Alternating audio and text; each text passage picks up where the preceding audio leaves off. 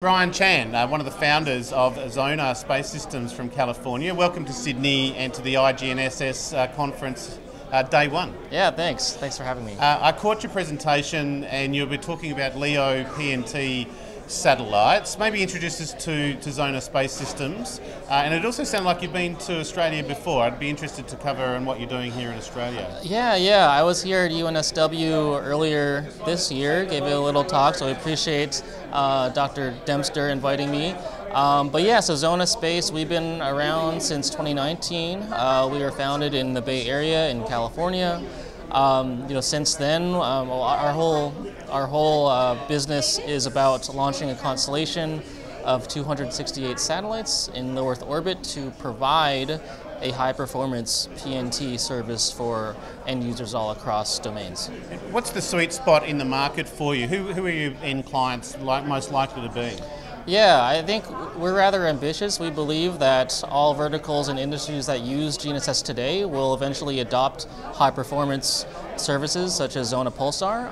I think the question also then becomes, well, who are the first adopters? And we see that as historically, those being in heavy industry have actually taken up and paid for better GNSS in the form of GNSS corrections. So think about precision ag, mining, construction, and the like. We believe that those are the users that will first adopt, but we see a lot of interest all across markets and globally. Obviously, it's a bit of a hybrid to general GPS that's available to public infrastructure as it is. Is it a hybrid model that you're going, and does it create redundancy for sort of critical systems?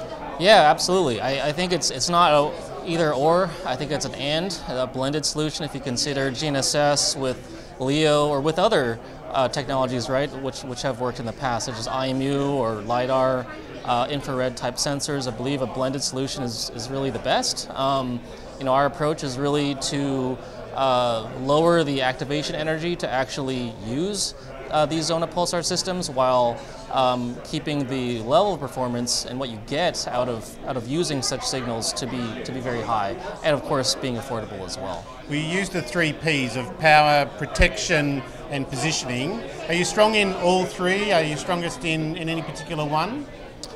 Yeah, I believe that we're strong in all 3. I mean, I'll say that the key differentiator is probably power, just because traditionally, right, there's 4 GNSS out there today. The power has largely been the same for the past, well, since it's ever been in existence, frankly.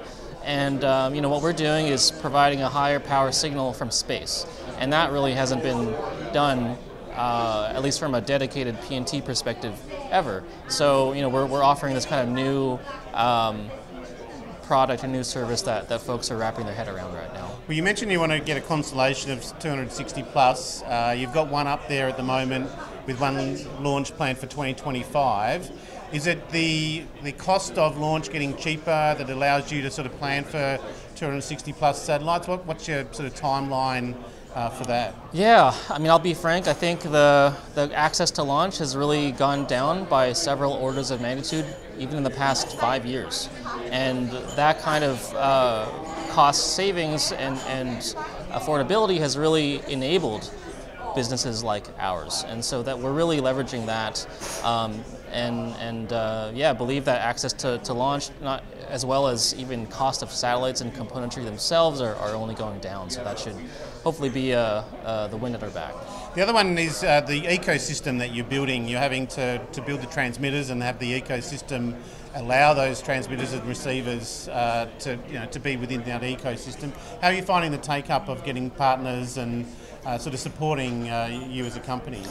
Yeah, I think really good. We're essentially developing the space transmitter. And so we're leveraging the many companies that have been making GNSS receivers for quite some time, and what I've found is they've kind of been waiting for a technology like ours, right? Because GNSS hasn't really had some modern or big jump in performance or new fangled feature, right, for the past probably 20 or so years.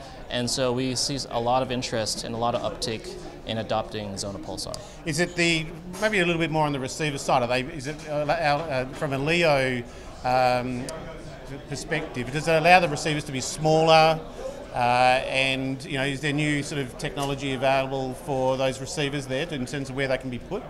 That's a great question. I think that answer, we'll see, I think is the answer. I think what we're trying to do is really leverage what is available today and keeping the user equipment the same while improving the actual performance you can get out of it. But I think time will tell of maybe the receivers can get smaller, maybe the power consumption can be lower, right? And maybe everything can be even more affordable. I think that's a question that we'll be solving soon, I hope. And I suppose that comes from scale as well, when it becomes cost effective to start to do that? Yeah, exactly, right. And I mean, there are many other kind of technology lines or other pieces of the industry that come together too, right? Such as advances in semiconductors, right? I'm no professional in that, but I certainly know that any advances there can find its way into GNSS as well. Wonderful. Well, you're practically a global company as it is, but you're based out of California. Bryan Chan, thanks very much for coming all this way to Sydney and presenting today at the IGNSS conference here at the University of New South Wales. Yeah, my pleasure, Chris. Thank you.